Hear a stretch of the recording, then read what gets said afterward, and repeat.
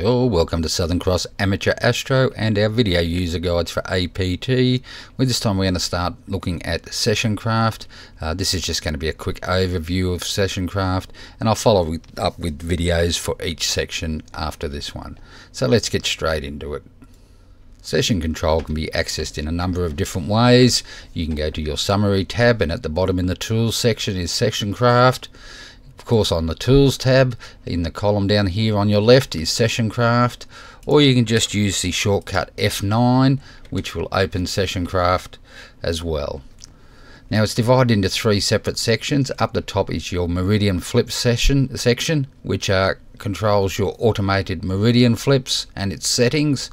Then you have session control, and this controls your imaging, etc. throughout the night and allows for great control over what your mount and cameras are doing. It's had some big updates for 4.40, so we'll go into that shortly. And of course, right down the bottom you have your focusing controls for how you want to do any refocusing for autofocusing you might want to use. Now the bottom two sections, which was added in 4.40, is the ability to hide them if you wish to hide them, if you're running out of screen space or something.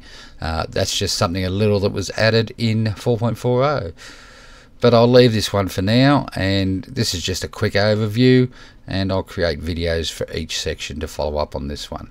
Talk to you all soon. Clear skies.